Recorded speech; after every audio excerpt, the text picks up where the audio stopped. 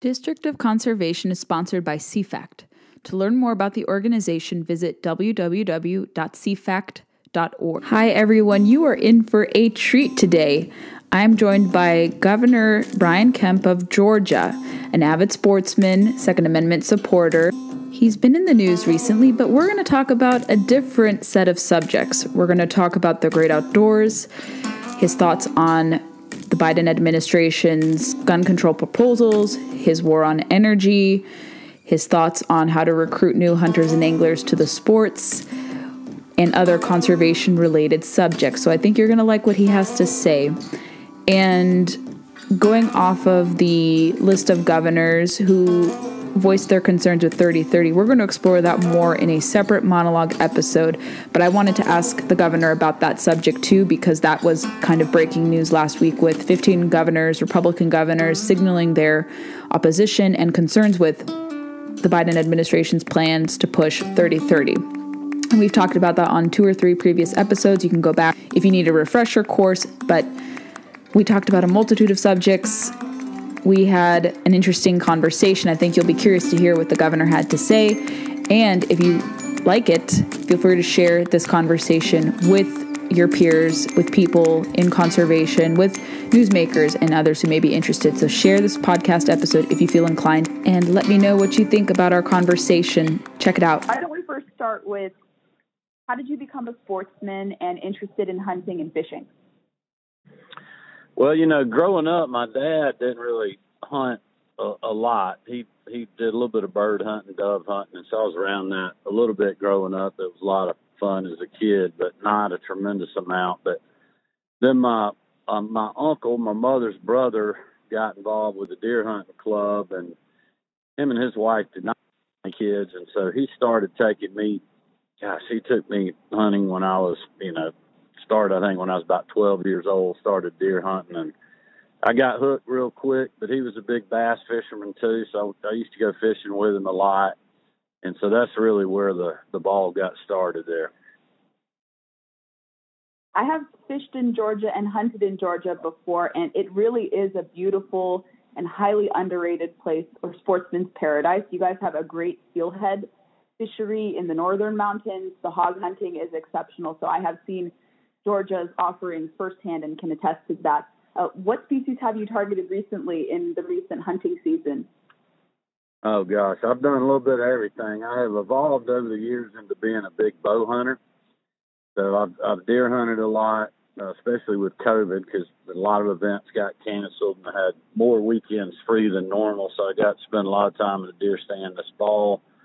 And really through the winter, and then I did a lot of hog hunting with my bow, kind of at the end and after deer season, which was great. And then good thing about being governor, you get invited to a lot of good dove shoots. So I got to go dove hunting quite a bit. Did a little bit of quail hunting, and then I've also done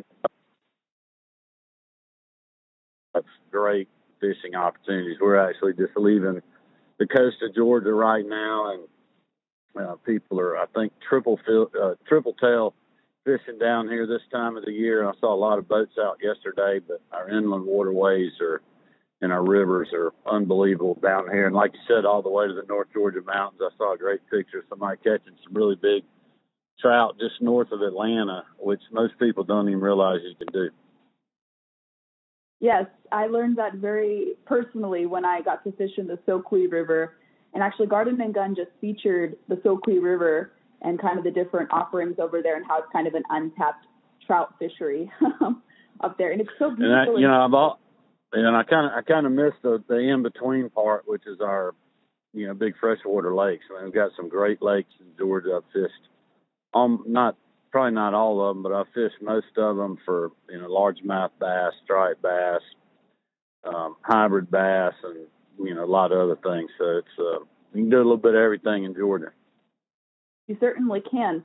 And how important is outdoor recreation to Georgia's economy, would you say? Oh, it's a huge part of our economy. I mean, it's, when you think about, and we really saw that even more during COVID because a lot of the other states had closed their boat ramps down in state parks, and we never did. We kept those open. So we had a lot of people coming to fish and hunt in Georgia, which was just great for our small businesses and obviously our, bait, tackle, obviously on the firearms industry side of things and, camping gear and other things. Just the whole, hunting and fishing part of it has been huge for our state. A lot of residuals there in the economy. And do you feel that perhaps that hunting access and the gains, something we talked about across the outdoor industry, those of us in media or just casual observers have noted that hunting has kind of been given a new life, and same with fishing because of COVID and also just the uptick in licensed sales. And how important is it to keep that momentum going, do you think? Well, I think it's huge. I mean, it's great for our kids. Number one, we have more kids that are getting hunting licenses and fishing licenses than they have in a long time. We have more people that are getting outside and going camping and doing other things. And all of that, to me, is tied together. I mean, I've spent a lot of time camping when I was hunting or fishing and still do today. And, obviously I've been able to do that with our 3 daughters as well. And they've gotten even more excited about that over the last year because of the pandemic. And I know that it's not only happening in Georgia, we're seeing that in other places. And that really kind of goes to the basis of your question of how does that help economically? I mean, it's been huge. You cannot find a boat now, new or used. I mean, our boating manufacturers are very busy. We have some of those here in Georgia, obviously. I know last year I was trying to order some spinning reels and rods, and just about everything was back ordered, very hard to find. And so there's been a lot of demand out there. And I think it's great. I mean, look, getting kids and new people involved, not only in hunting and fishing, but just conservation and other things. I mean, it's a healthy lifestyle. It's good for our citizenry, and I'm really excited about it. And it brings a whole nother, increased element to our economy and helping small business people. It certainly does. And somewhat related to conservation, I think people don't know how to piece these two items together, but there's a piece of legislation from the 1930s. You're probably familiar with the Pittman-Robertson Act, or the Federal Wildlife, more formal title of it, but PR funds. And people don't know the connection between that conservation funding and firearms and ammunition. And any smart person, I think, can put those two together and see that when you push, let's say, gun control legislation, people don't see the connection that doing that could chip away at this conservation funding. I want to segue into kind of your thoughts on firearms legislation, but how important is it for people to recognize that? And I know you being an avid Second Amendment supporter, sportsman, you have and probably share very big concerns about what is happening federally. So could you talk about that component and maybe what's on your mind in terms of federal legislation that concerns you and that could impact Georgia potentially?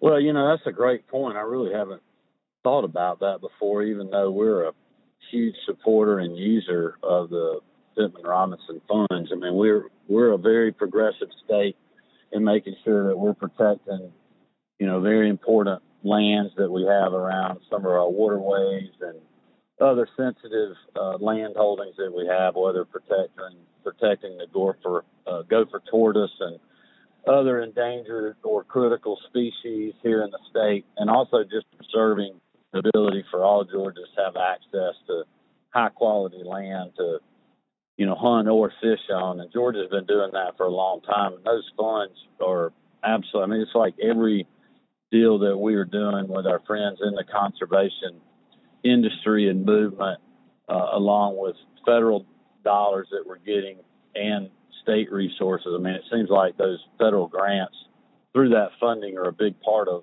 just about every purchase or deal that we're doing on the conservation front. So that is a great point you made. And I think, that's one of the things that is concerning about federal overreach. And a lot of people that are, pro-gun control don't really think through those aspects. And, it's a good way to counter that argument. Yeah, because I can't exactly approximate how much percentage-wise, but I know it's at least 50% of those monies that come from guns and ammo to help fund that. And obviously the Second Amendment isn't about hunting. I think it's super important to make that distinction. But there is that connection, obviously, through that financial component, through excise taxes. And what is your worry that if, let's say, legal gun ownership were to be curbed through all these different proposals we're seeing from the White House, how does that affect keeping people's abilities to enjoy safe and responsible shooting sports activities? And again, with the Pittman-Robertson component, is there anything in particular that jumps out at you that Biden is pushing, perhaps the deal to repeal immunity for gun manufacturers? I know you guys have several manufacturers, Daniel Defense and a few others in Georgia. We absolutely do, and are recruiting more as we speak. I mean, we're a great state for gun part manufacturers, for firearms, ammunitions and other things that our citizens, especially in certain parts of our state, are not only good customers, but they would love to work in a place like that, and we've seen that throughout the state. I mean, look, it is concerning with what the president's doing. I mean, the good news is a lot of the executive orders is more messaging on his from his standpoint versus changing the law. I think the real battle is obviously in the United States Senate, and hoping that there's a few moderate to, center left or, center Democrats like Joe Manchin and others, and, other Democratic senators that are from pro-Second Amendment, pro-self-defense, whether it's hunting, shooting, carrying, personal protection or whatever, will stand up and say, look, this is ridiculous for us to be trying to take away this right. It's one of the things that makes America great, and it's going to have negative effects as well. And I feel pretty good about that, but it is, going to continue to be a fight, because you just have a lot of people that do not think that way. They think by taking everyone's firearms away and taking away the ability for them to defend themselves will help curb crime or curb violent crime, and that's just not the case. I mean, criminals are going to get firearms, and it's up to all of us to be able to protect ourselves and our family and our property. And I know I'm a strong believer in that. That's one of the most fundamental rights that we have as Americans. Yes, you certainly have championed that. I remember one of your first campaigns for office, or ads for office, campaign ads. You definitely touted a strong support for the Second Amendment. And I wonder, would you follow the move of Governor Greg Gianforte in Montana? I believe he just promised, or at least signed something into law, to nullify any federal gun control legislation. Do you think you would perhaps replicate his efforts to prevent them from being implemented in your state? And do you think other Republican governors or pro-Second Amendment governors would follow that same lead? Have you heard of him trying to nullify any efforts to put federal laws into effect in his state? Yeah, I have seen some of that. I mean, look, the rule of law is going to trump any executive order a governor does. I've had our attorneys looking at that. I've sent that message myself. I don't necessarily need an executive order to do that. I mean, we're not going to allow anyone to come in and have overreach on the Second Amendment. But the fact is, nothing that's happened at the federal level right now has changed anything that's out there. It's just messaging. The real fight is if there's a piece of legislation that actually would pull back the Second Amendment, pull back and go down the route of gun control and other things. And that's what we got to be vigilant against. But our attorneys are kind of looking at that now to see if there is anything, more that we could do in the state to be protective and to send that signal. Good to know. Have you seen a letter that also came out? I don't think it was an RGA thing. I think it was just 15 governors coming about doing this. But are you familiar a little bit with musings about 3030? I think 15 of your colleagues just signed on to a letter expressing concern with, I think it's the Biden administration's promotion of it, and it sounds great on surface. And I've spoken to other sportsmen and women about this, and it has this, I would guess, good intention of protecting 30% of public waters and 30% of public lands. But it comes with a few caveats to it. We don't know who's going to manage public lands. We don't know who's going to largely fund it. I think the governors expressed concern with how it's going to be administered. Have you taken a look at that issue? I know you weren't a signee of it, and that doesn't mean that you don't support concern. I know every state is different. I think also Governor DeSantis didn't sign on. But I was curious if you heard about that and if you could have some concerns down the road with 3030. Yeah, I mean, we didn't sign the letter. I just, quite honestly, didn't have enough time to kind of really do the due diligence on the letter. But listen, it does concern me when you have federal mandates coming down. I'm a proponent of us knowing how to best handle the state of Georgia. All politics is local. We're a lot closer to that than anybody in Joe Biden's administration is here in Georgia. And the same could be said for my colleagues, whether they're in California, Texas, or, Wyoming, where you have, broad land, small populations. And I think to try to have a one-size-fits-all approach from the federal government is concerning just on the basis, whether it was this issue or another issue, dealing with that on elections as we speak. But I also think that the question of the management side is critical because, listen, federal lands under certain administrations are treated very differently for access for a lot of different things, whether it's, energy, timber management, managing for fires, managing wildlife, having the opportunity to be part of that. Great experience being able to hunt and fish those lands and other things.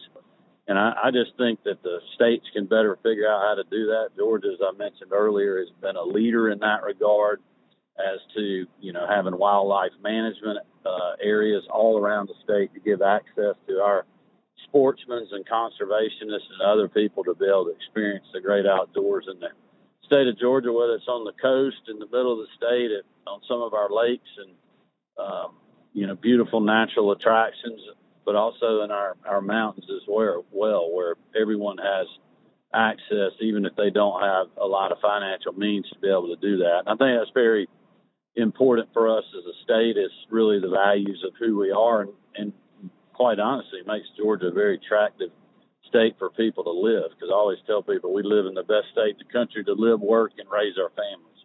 Yeah, I can understand that for sure. And I think it's going to certainly get more movement, but I just was curious about your thoughts on it, because I think a lot of people are concerned that this type of measure, which is more like a ceremonial type thing, it's not really codified into a bill yet, although there have been some resolutions in Congress to recognize it. Now, because the makeup of Congress is different, they may try to get some movement on it, but I was curious about your thoughts, so thank you for that. And I wanted to know more so, what has been your response kind of to the greater conservation question about the new administration's energy and environment, I would say, agenda items? I know last week they had unveiled different caveats and plans. Does anything in that those plans concern you at all, potentially would affect Georgia's economy and also perhaps even management and preservation of the environment? Because I think we're seeing this sacrifice of the economy for the environment. And I think to anyone listening, they would say that's kind of a impractical idea or impractical thing to do, where you could preserve both and you can focus on both. But do you worry that when it comes to that, their environmentalist kind of preservationist agenda, is it going to affect Georgia in any way, do you think? What concerns you the most from Biden's agenda with respect to energy and the environment? Well, the biggest thing for me that concerns me about Biden is he has shown, even in his first 100 days, that he's going to be drugged to the left by, AOC and the other radicals, quite honestly, on these type issues. And that is very concerning for us as a state. I mean, listen, I'm a conservationist myself. I mean, I'm a steward of our natural resources. I have a 400-acre timber farm that we manage, and we not only manage the timber, but we're protecting the river that we border, because it's a beautiful natural resource and it's part of the value of that property, but also the value of us having the ability to have clean drinking water and other things. And we got many good stewards of our natural resources in Georgia, and we don't necessarily need the federal government telling us how to do that. But we also know that we've got to have a very diverse energy supply. I mean, we've been a leader when it comes to solar energy, but also, building 2 new nuclear reactors right now so that we have clean energy, for the next 50 years here in the state of Georgia. And we continue to diversify our energy portfolio, and I'm certainly very supportive of that. And obviously, you probably think that oil and gas still play a role. How do you feel about kind of our country's shift away from energy independence? There were some secretarial orders handed down from the Department of Interior. I know this doesn't really affect Georgia so much, but it seems like it would certainly undermine energy independence. Obviously, you've taken the steps to include nuclear, which is what very few Democrats federally have talked about doing, unfortunately. But do you see, obviously, all of the above still being relevant, even against kind of what is being promulgated in Washington? Well, Georgia's not dependent on oil and gas as much as, for revenue, like states like Texas and some of our western, Midwestern and Western states, or some of our Northeastern states. So, I have a little bit different perspective. But that being said, I do think it's prudent for us to be energy independent. I don't know why we wouldn't have a diverse portfolio. And, I'm a believer as a small business owner for over 35 years, including today, that we need to let the market drive that, but also do, as we all know we should, continue to work on environmental issues so that we preserve this great world and planet that we have. And I think that's exactly what we're doing in Georgia. And you got to have a really good balance to be able to do that. And I think if we get out of balance, that's going to have negative repercussions for our citizens. And does it worry you that some of these proposals would essentially elevate China economically? I think that's the impression I get, that they're not doing mining here domestically for solar and for other alternative energy sources. So is it going to make us more dependent on China or countries abroad, do you think? No, I think that's a great point. And listen, we've seen that.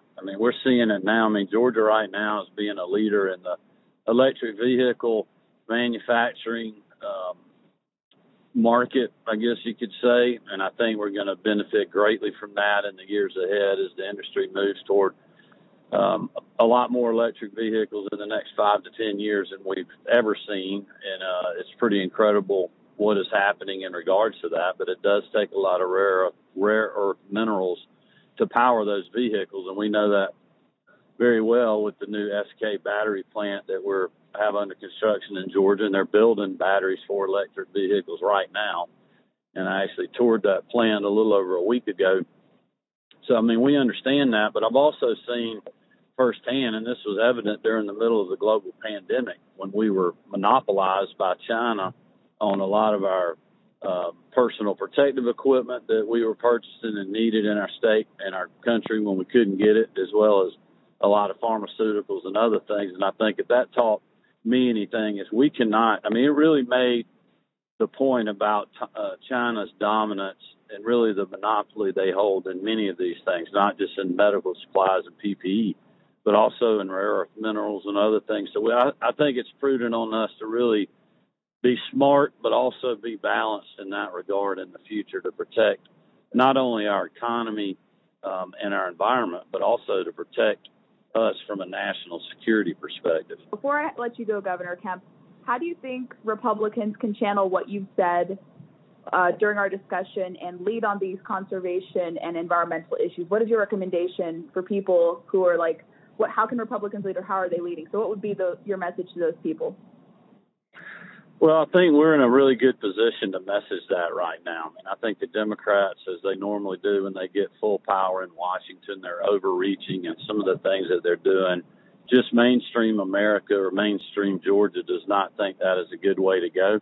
And I think we can bring a common sense, practical solution to protecting the environment, being pro-conservation, hunting, fishing, Second Amendment, and other things that most reasonable people want to be able to do, and be a voice of reason in all of this and practical. And I think in the past there's been times where Republicans haven't been good messengers on that, but I think that is changing rapidly, and it's a little easier to post up against AOC when they're just trying to say ridiculous things like having no gasoline, no diesel fuel in the future, and that's just not realistic in today's world, and most people realize that, but they do support a balanced approach. Thank you so much, Governor Kemp. And where can people follow your work and connect with you in your office if they're interested to learn more? Yeah, Brian Kemp, GA is probably the best. Obviously, our Facebook page and just the Georgia Governor's Office website. Awesome. Thank you so much, Governor Kemp. It was lovely chatting with you. I wish you success in your future outdoor endeavors, and stay the course. I know you've had a lot of pressure on you for other related issues relating to the election law. So thank you so much for speaking with me and sharing your thoughts on why you're a sportsman and the importance of preserving conservation. That's great. Thank you. Have a good day. Thank you to Governor Brian Kemp for taking time to join us on the podcast.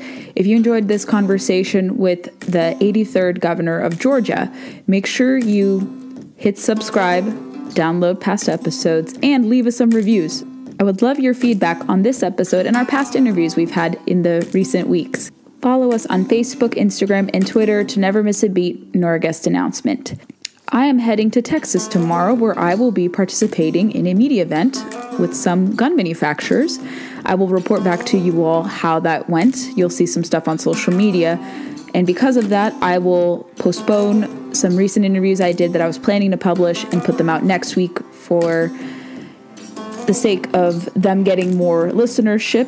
You will be hearing from Thomas McCauley, Executive Director of POMA, Professional Outdoor Media Association, and from Samuel Ayers of the Wild Initiative, a fellow Californian and a new Montanan, and fellow POMA member as well. Until those episodes come down the pipeline, make sure you guys share if you like what you are seeing here. Encourage your friends to find us, download, subscribe. We've had some issues with Apple recently since they've updated their model. There were some back-end issues. I think those are all resolved now, but make sure you're subscribed so you don't miss a beat from us. Thank you so much for listening, and I look forward to hearing from you all very soon. Happy fishing and happy hunting.